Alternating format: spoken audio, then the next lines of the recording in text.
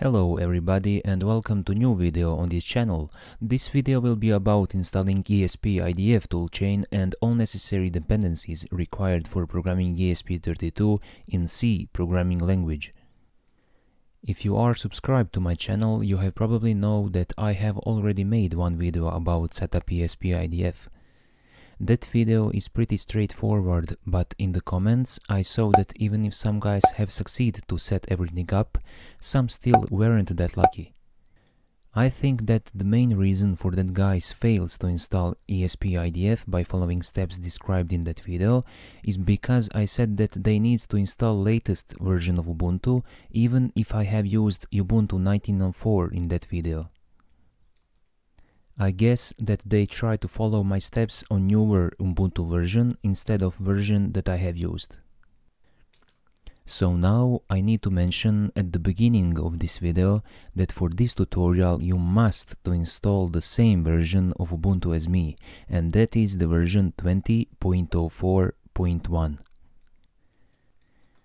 To download this version you can go and search for download Ubuntu desktop and click on the first link. If the latest version is 20.04.1, you can go straight to download link.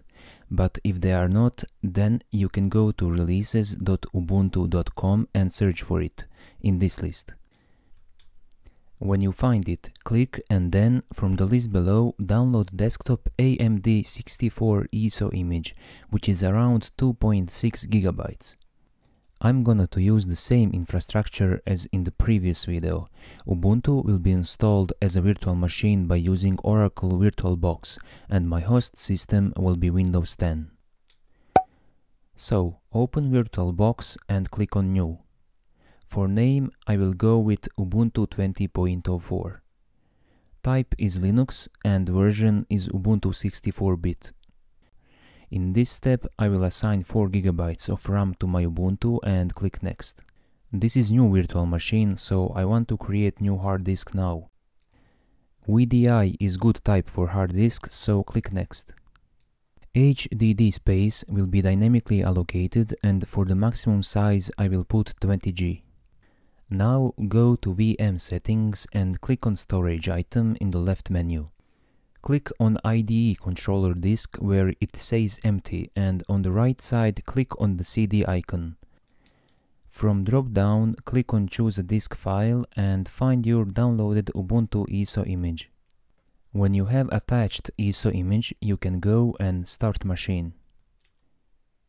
On starting you will be prompted to confirm that you want to boot up system from the ISO image, and in the combo box choose Ubuntu ISO file.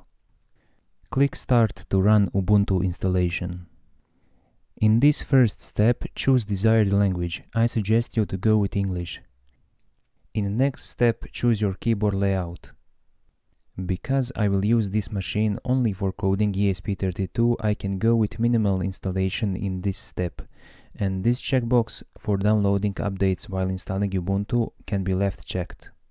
Click Continue, and in the next step choose to erase your virtual disk and install Ubuntu on it. Click Install Now. Choose your location for daytime purposes, and in the next step type your basic informations for login. Click Continue and you can chill next 5 minutes while your Ubuntu is installing. After 5 minutes, message about installation success will be shown and you can restart machine. On next startup, Ubuntu will say that you need to detach your ISO image. So go to Machine, Settings, Storage.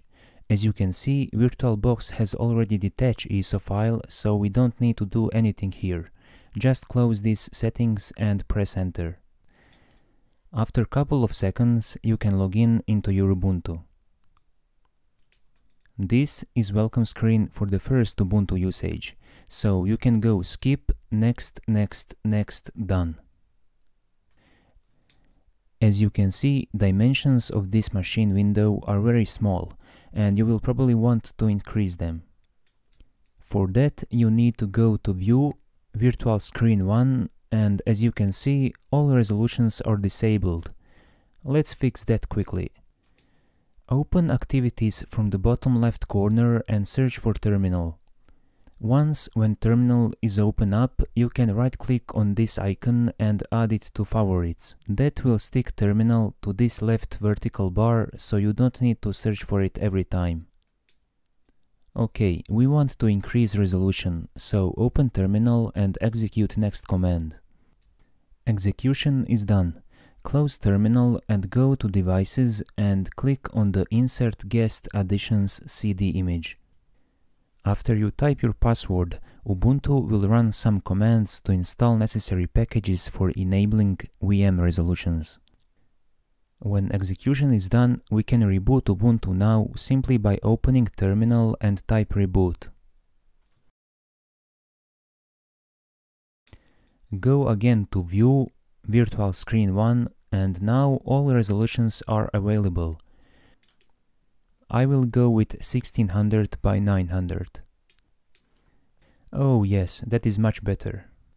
When you have fresh installed Ubuntu, before anything else, it is good to upgrade all packages which is upgradable at that moment.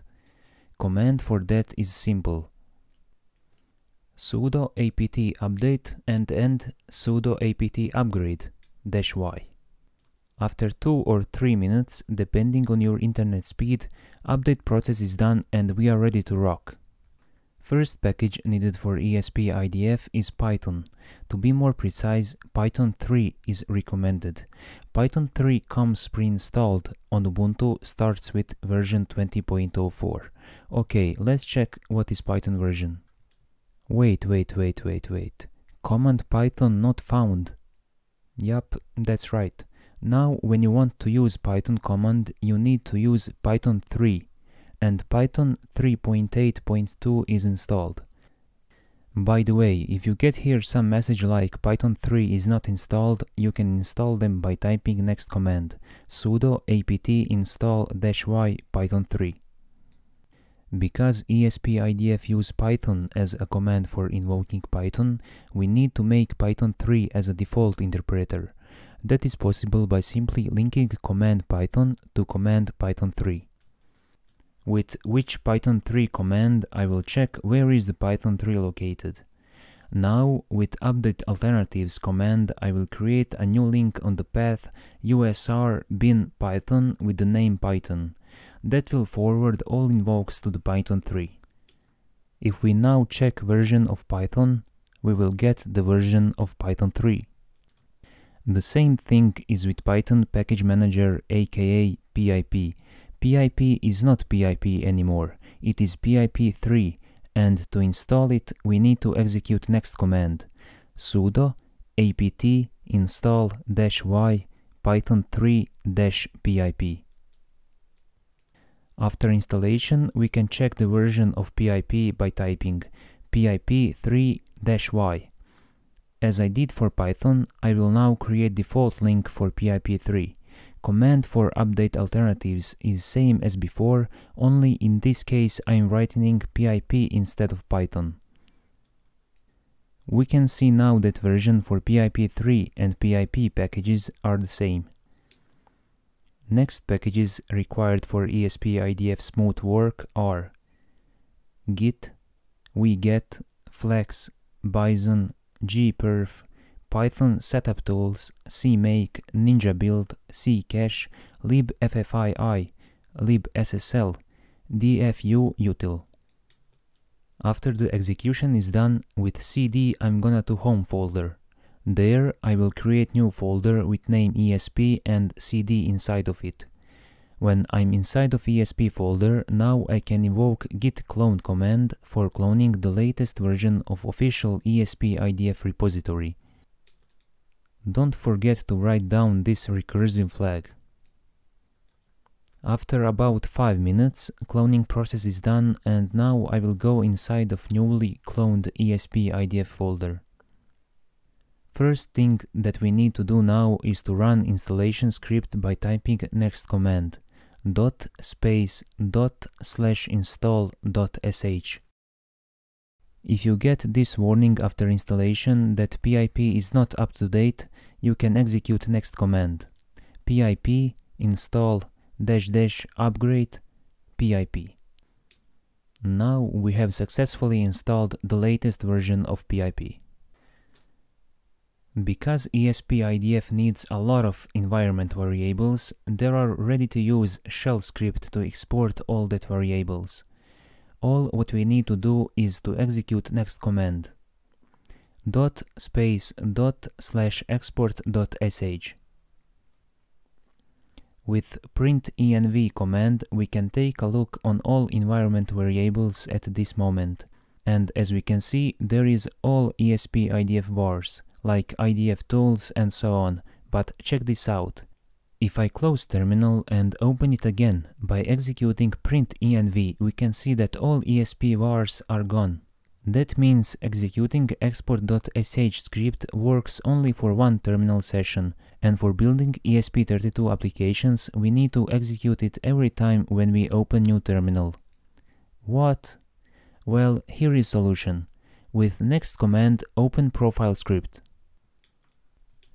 and append next line to the bottom of this script. In short, this profile script will be executed every time when we log in into Ubuntu account, and export.sh will be invoked automatically. Now, with next command, I will grant permissions to my user for accessing serial ports. Actually, I need to add my user to dialout and TTI groups. I need to do that because ESP-IDF needs that permission for flashing binary files into ESP32 over the serial port. In order to making serial port from host machine, in this case Windows 10, visible in virtual machine, we need to make USB filter. So, first I will turn off this virtual machine. Take your ESP32 and plug it in into PC. Go to Virtual Machine Settings. Under USB, click on this mini USB plus icon and then choose Silicon Labs CP2102 USB to UART bridge controller. If you haven't this item in your list, you probably don't have installed driver on your PC. To do that, you can simply search for 21OX driver and from the official Silicon Labs website download and install it. OK, once when you add new USB filter to your virtual machine, click OK and start it again. To see the list of all serial ports, I will execute next command: ls/dev/tty*. To search ESP32 serial port, we need to search for USB in the name, and here it is, TTY USB 0. Easier way to check if ESP is connected with Ubuntu is to execute next command: ls/dev/tty USB*. If you get here empty result instead of this, that means the ESP32 is not connected with machine. OK, now what is only left to do is to make the ESP32 project. Go to desktop folder. Let's check if ESP-IDF environment variables are existing in this terminal session. So, print-env and yes, there are all vars, which means that our profile script works good. For this video, I will not write any new ESP32 application, but instead I will copy Hello World example from the ESP-IDF folder, and you can do the same. After execution of this command, you can see the copy of the Hello World app here on the desktop. With cd, go into Hello World folder. With next command, we need to inform compiler that our project is ESP32 project and not ESP32S2. Now execute idf.py menu config, and you can leave all as default here. Press S for save. Enter for confirm save location, and then escape for leave configuration menu. Now all is ready for building, and I will execute idf.py build command. After about 2 minutes building process is done. Don't worry, this takes a long time only for the first build, because compiler needs to build all ESP-IDF modules included into your project. Every other build will be faster, because in that case compiler will build only your code and all other previously built modules will be just linked. Now is only left to flash application into ESP32. For that we have this command idf.py -p name of your port flash. If you forget the name of your serial port, you can execute next command anytime and find out. Well, this is my port and probably yours as well. Don't forget that before executing flash command we need to put ESP32 into programming mode. Take ESP32, press and hold boot, click reset once, release boot. ESP32 is in programming mode now, and after flashing it will automatically leave this mode. Now we can flash idf.py -p /dev/tty USB 0.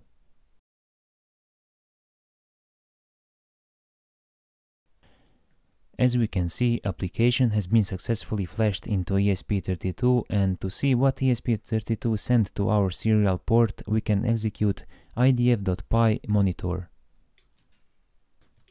We can see that all strings from Hello World application are shown in terminal. That means we have successfully set up ESP-IDF environment, built and then flashed application into ESP32. With that, we came to the end of this video. I hope it will be useful for you guys. Till the next time, happy coding and see ya, bye!